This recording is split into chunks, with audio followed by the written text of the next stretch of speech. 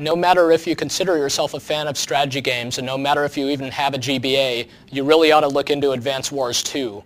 It's the latest game from Intelligent Systems and Nintendo, and the sequel to 2001's Advance Wars, which really is the definitive sleeper hit for the GBA.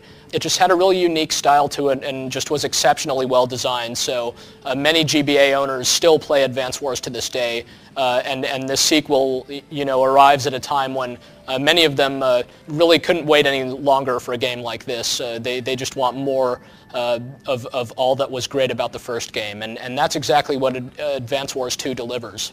Advance Wars 2 begs the question, how do you take a game that's already exceptionally good and arguably nearly flawless to begin with and make it even better?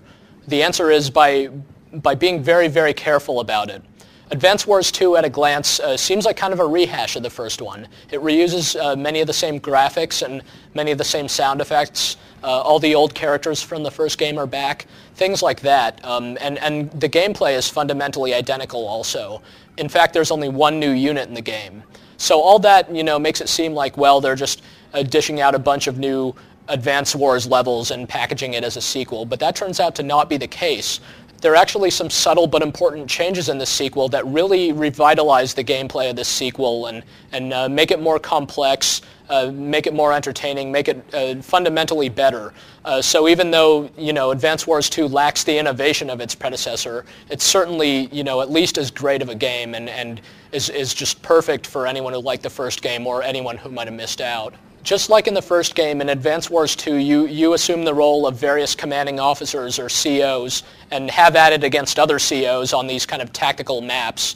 You take turns with the opponent, moving your units around, capturing territories, attacking your enemies, things like that, positioning your forces strategically. So if you've ever played any turn-based strategy game before, this will be fairly familiar territory for you. One of the key differences in Advance Wars 2 is that there are now many more COs to choose from. In the original game's campaign, you only played as the Orange Star Army, so you only had really 3 different COs to choose from, and you fought against many others.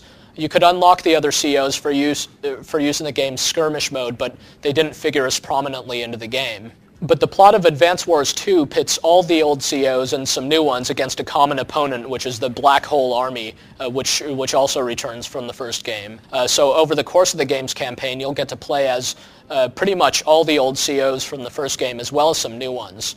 The thing about the COs is that even though they have access to exactly the same units as all the other COs do, they each have unique properties and particular special abilities. In the first game, each CO had a unique special power, and now they each have 2. They have like a second tier of superpowers that you can charge up just by biding your time for even longer, and it can really change the course of a battle if you use it correctly.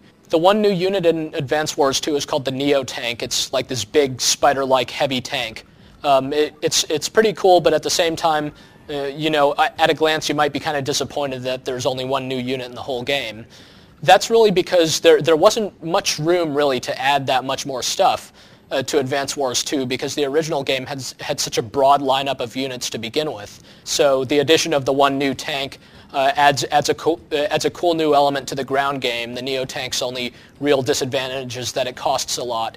But other than that, the game was so meticulously well balanced to begin with that it's really a good thing that Intelligent Systems didn't mess around that much and mess with a formula that worked so well. The campaign missions are also better in Advance Wars 2 than in the first game. You often have as many as 4 different ones to choose from, and they start off pretty easy, but they really become quite challenging.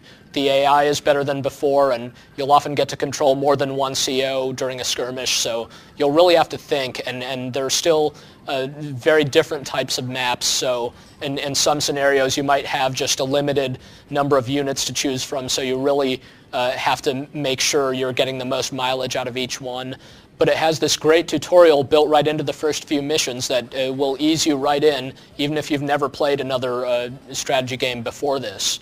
If you've played the original Advance Wars absolutely to death, it's possible that the sequel won't last you quite as long, but even still, you're likely to find that all the new features combine to make the sequel every bit as interesting as the first game. So what else is there to say? This is really just one of the best GBA games yet. It's every bit as good and in many ways better than its predecessor. And again, don't be put off by it being a game about war or it being a turn-based strategy game or anything like that. If you just give it a chance, you're more than likely to really, really enjoy it. And if you've played the first Advance Wars, then you know exactly what I'm talking about.